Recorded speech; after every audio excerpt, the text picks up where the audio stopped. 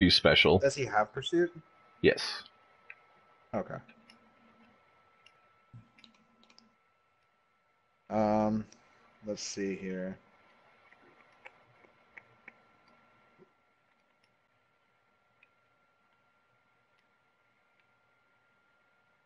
Some UI tweaks, just like general quality of life stuff. um, all non-endless solar map and quest missions now display short objective instructions for each stage with a matching marker icon in the UI, similar to those Nice displayed on drop. planes. Got a wind shredder shell from that one. Nice. Did you hear that though, Burley? I did. That's pretty awesome. Should cut down on the amount of people who don't know what the fuck they're doing. Probably not. Made performance and memory optimizations to planes of Eidolon and other tile sets. If you're experiencing crashes before, we hope that these changes will be the fix. Audio remaster for Corpus Gas City and Grenier settlements. And we get a new Time weapon. between Let's go time for... between Yeah, chain sickle. chain sickle could be fun.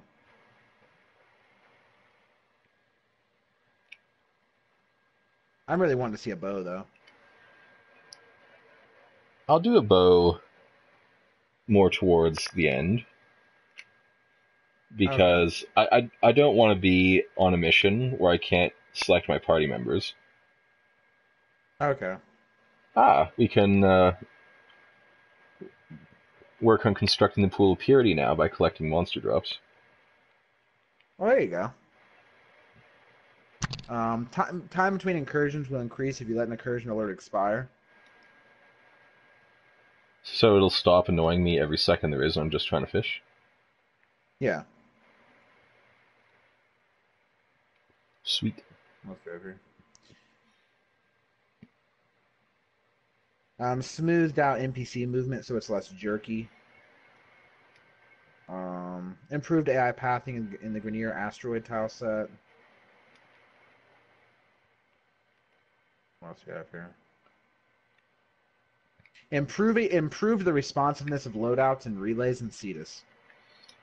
Thank the gods.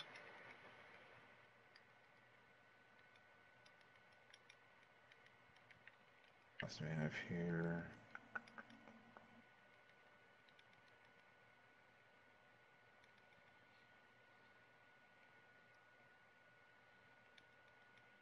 So basically, what the sickle does is you can channel your stamina into extra damage for its special.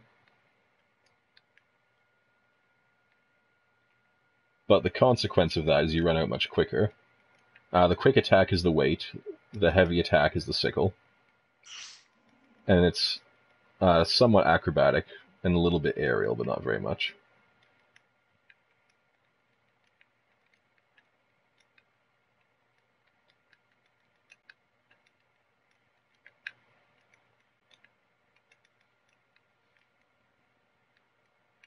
Those are pretty much most of the changes, though. They have a lot of fixes.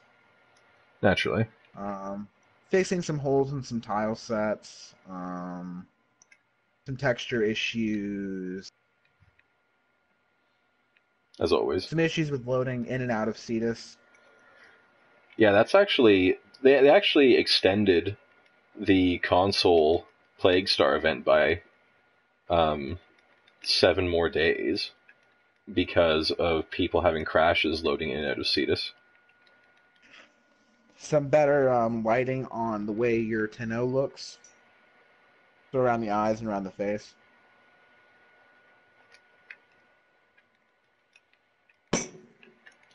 I think that I assume you mean the operators when you're talking Yeah. about eyes and face. I think all the Yeah. operators look fat. Like they're chubby. Yeah, And I you, could agree with that. and you can't like choose a body type, they're just all chubby. It's like I know they've been sitting down for like a long time, but they also haven't been really eating that much.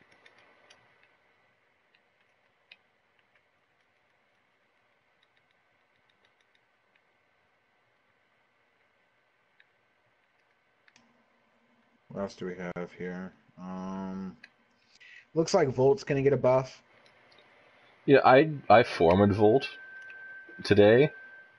You could definitely use a buff.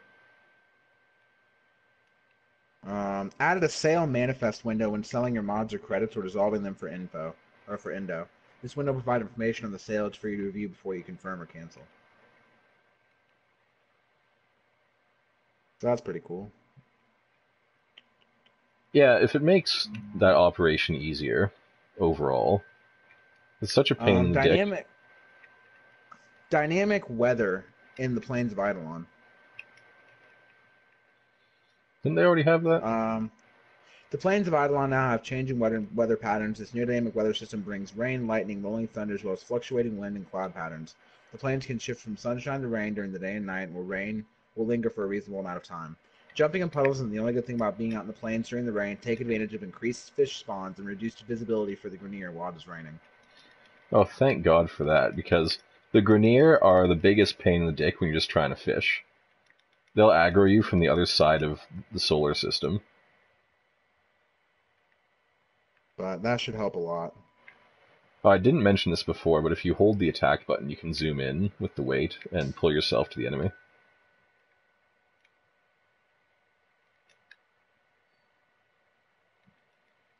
That's how I you think that's get pretty. aerial options. What else do they do?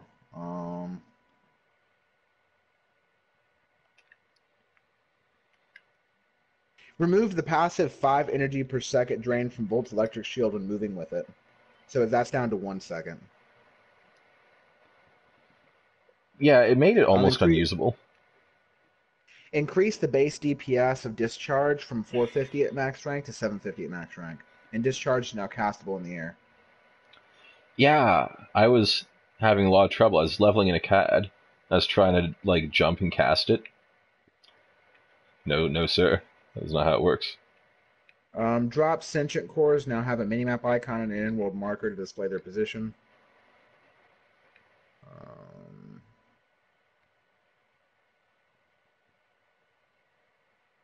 What else do we have here? Missing cinematics.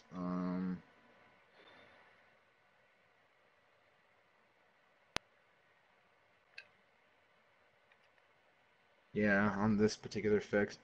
Because you guys are just like 3 builds behind us right now. Yeah, but it's not how it works. Like, when we get an update, it's a combination of different aspects of your updates. So some things you don't get for a while, but other things we get basically right away. Well, yeah, but you guys are going to get the fixes basically right away. Yeah, that's the best part about playing on consoles. We get the fixed version of everything.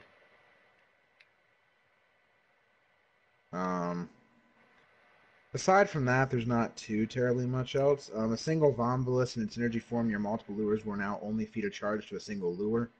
However, to improve overall survivability of the lures, we have changed Eidolon lures to always spawn at level 30 regardless of bounty level or distance from gate.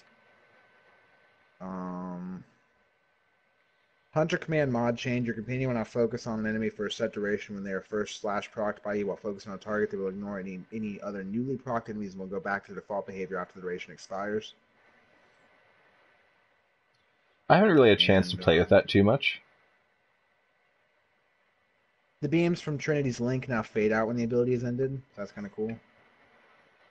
Indeed.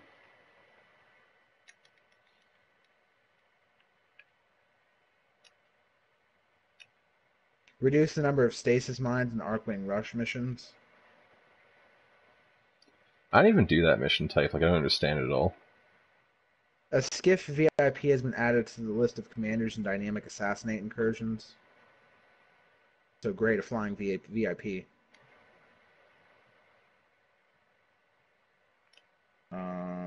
Grenier melee enemies around the plains are now able to climb to the top of storage containers.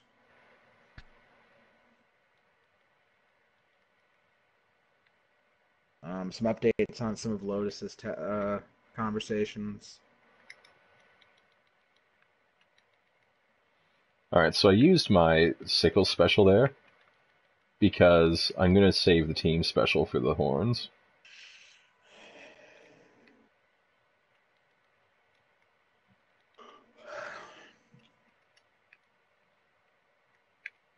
The rescue target in the plains now has a HUD health indicator located under your minimap.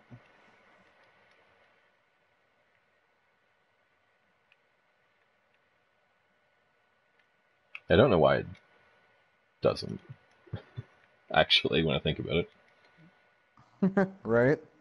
Kind of a very important thing to know. Like, it is, but at the same time, the drone and the rescue target never take any damage. Because as long as they're moving, the enemies will always miss them. Reticle will now turn blue when targeting allies and red when targeting enemies. Reticle will show different states for hip, aim, and sprint. Context actions will dim when aiming while they're active.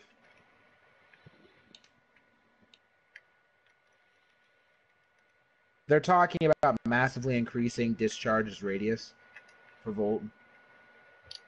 I didn't have any problem with its radius, just its damage.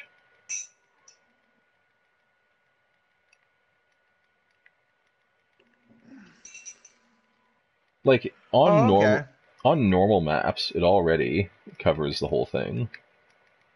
Okay, here's the thing with Luminous Dye and Pheroma. I found it. In order for Luminous Dye and Pheroma to work within the system, they are now thrown like bait. They float in the water and affect all fish in the same body of water within a certain radius. This way, you can cast out the dye in one place, and all players will see the fish get highlighted as they swim near it. Multiple dyes can be used at once if you want to affect a larger section of the water.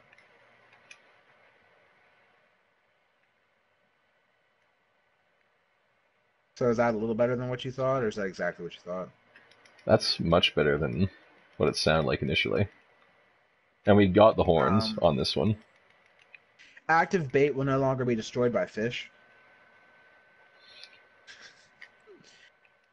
Fixes toward fish swimming through terrain.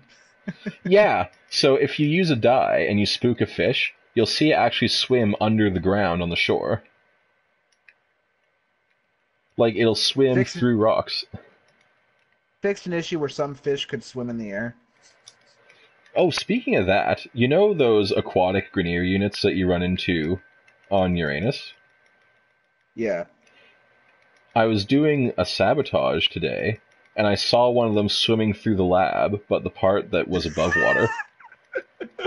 It had bubbles around it and everything, and when I killed it, it floated away. But it was above water. That's amazing. That's amazing.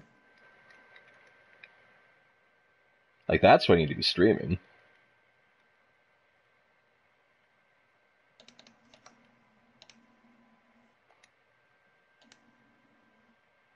Ah, another new Warframe's coming up. Well, yeah, it's about time. Korra.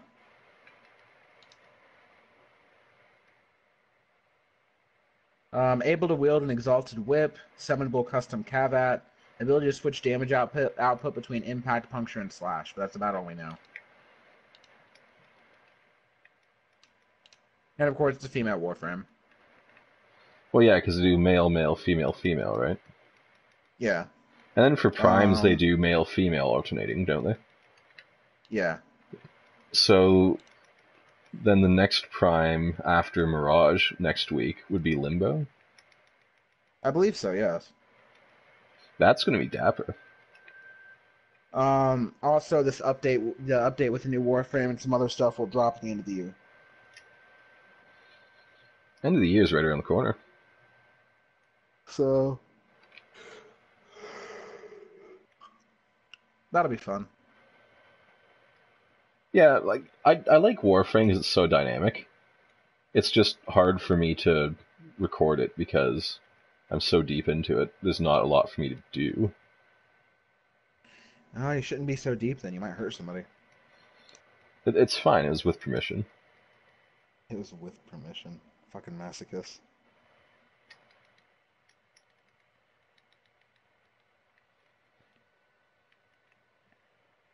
Okay, what? We just broke the game, apparently. Break all the things. Damn. Damn. What the fuck? The camera decided to pan through the floor this time. It's like what's his face from the fucking Mario games is controlling your camera. Lakitu. Yeah, Lakitu. Lakitu, are you drunk? Where the fuck are you aiming that thing? He had too many special mushrooms. Damn it, Mario. You shouldn't be offering Lakitu those. That's why they call it Super Mario. Oh, God.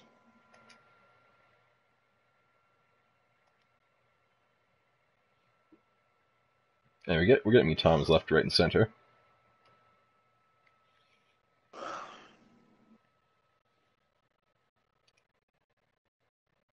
Unstoppable glory.